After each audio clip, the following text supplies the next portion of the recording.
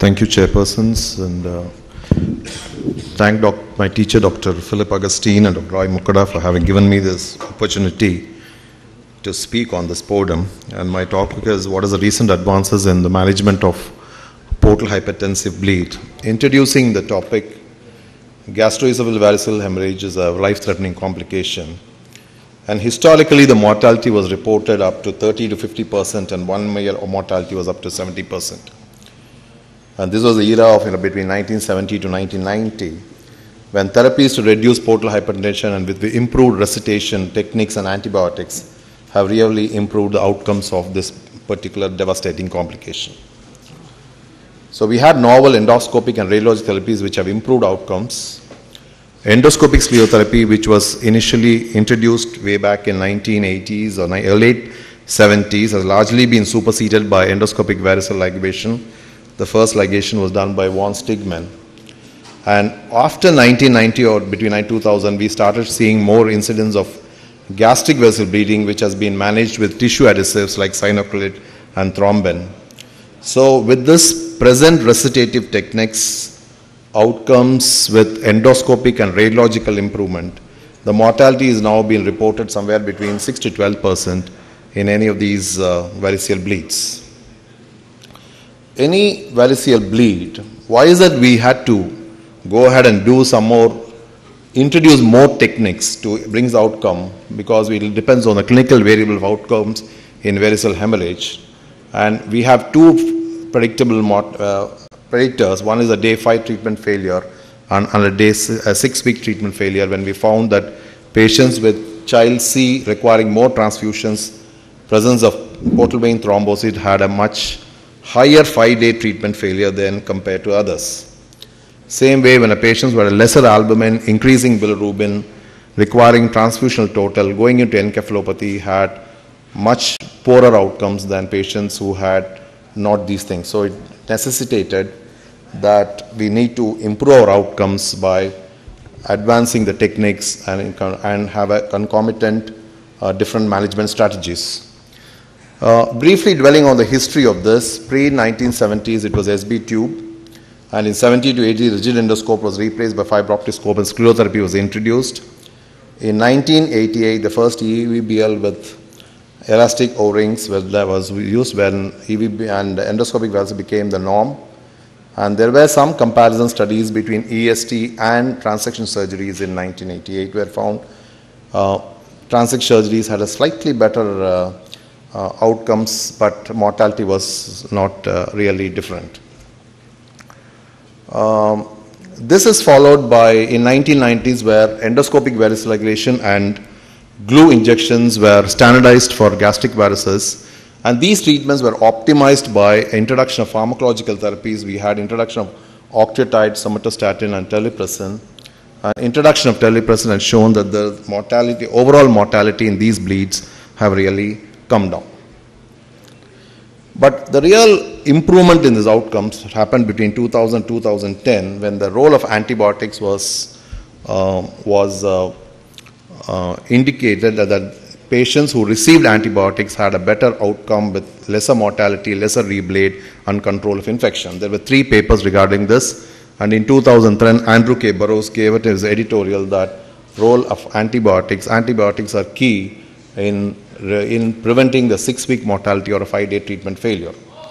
The second thing you said, how do we optimally transfuse blood? And this paper, which came from Madrid, Will News said that if you have a restrictive transfusion strategy, that means if you can transfuse only if the hemoglobin is less than 7 grams and not keep it at 9 grams, patients had a better outcome instead of having over transfusing these patients.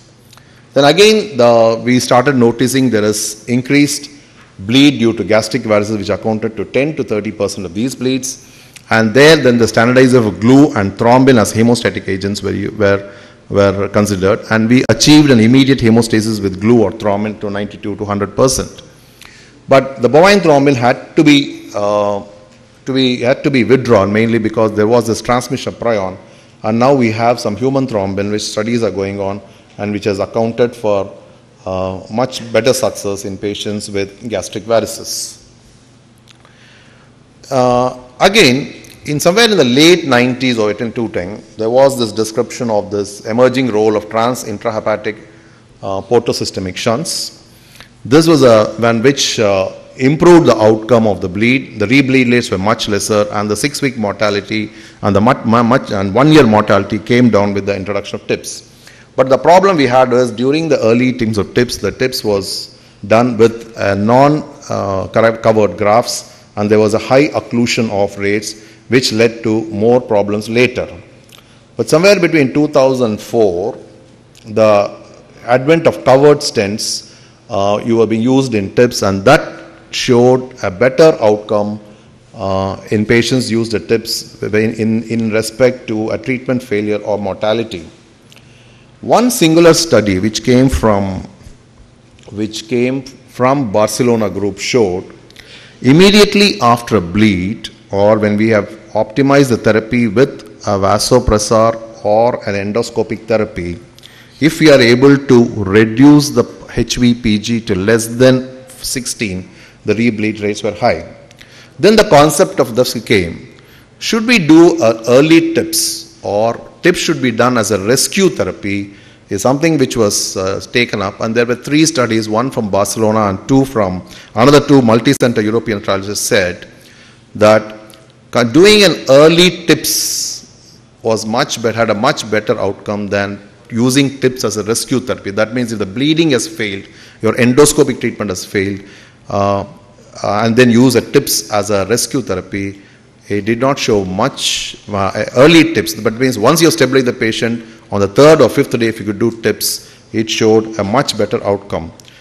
So this was reported. And early TIPS is now being recommended in Baveno 5 guidelines that we could consider using early TIPS in management of these bleeds, in patients who have undergone a varicose bleed. For the gastric bleed, then we had interventional radiological procedures like balloon retrograde transgastric obliteration, especially when a patient had a bleeding gastric varices, and if a patient had an open or a splenorenal shunt, this could be occluded by using a balloon catheter, and BRTO has been successfully used in patients with a large gastric variceal bleeds, especially when the patients were not we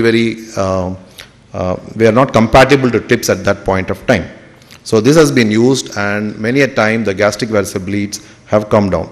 So 2 important changes which had happened between 2000 is the use of TIPS with a covered stent, which increased the patency of the graft, and recommendation that TIPS can be used as an early TIPS procedure rather than a rescue therapy, which has now been got into the guideline, Baveno's 5 guidelines.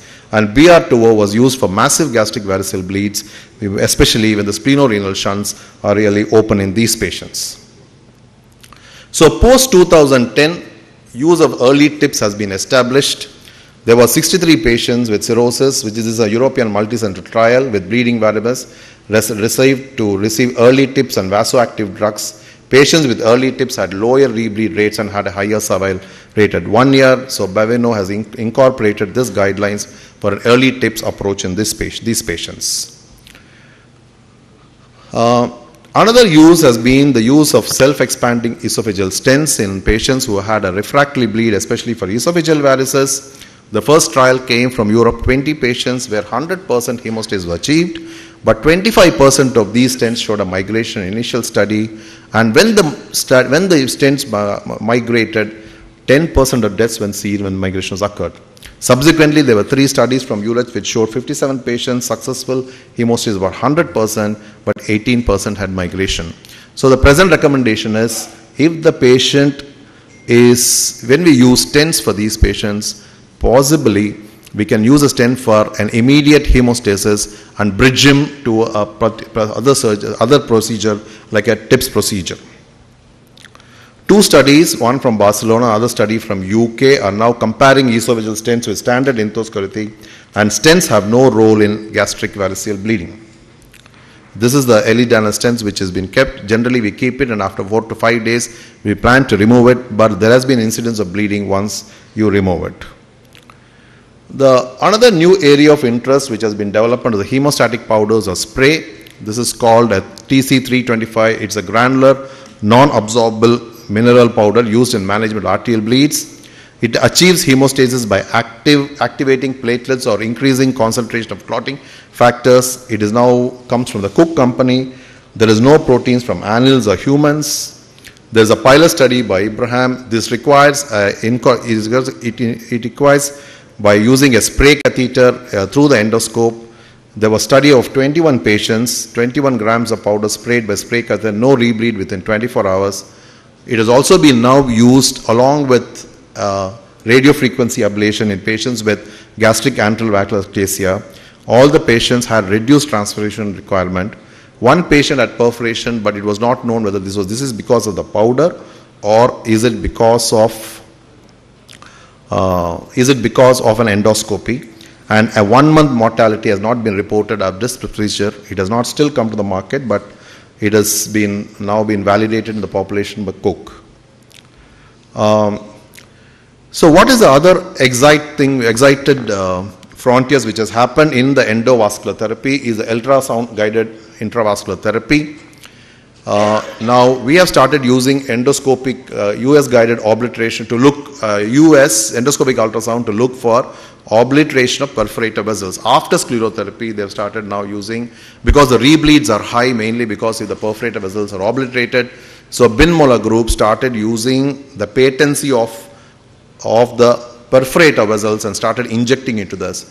So they did a study of 27 patients where patients who have failed initial EVBL or EST, and they found when the US guided injection of sclerosing the perforator vessels brought down the bleeding, and it required less than 2.2 sessions to obliterate the varices.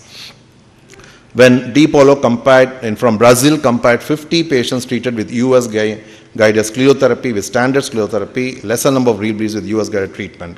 Currently, the US guided perforator therapy is reserved only for bleeding refractory to band ligation and conventional therapy. I think the best use of US guided intravascular therapy has come with gastric variceal bleeding. And if you look at the role of US, endoscopic ultrasound can really pick up fundal varices 6 times more than a conventional endoscopy.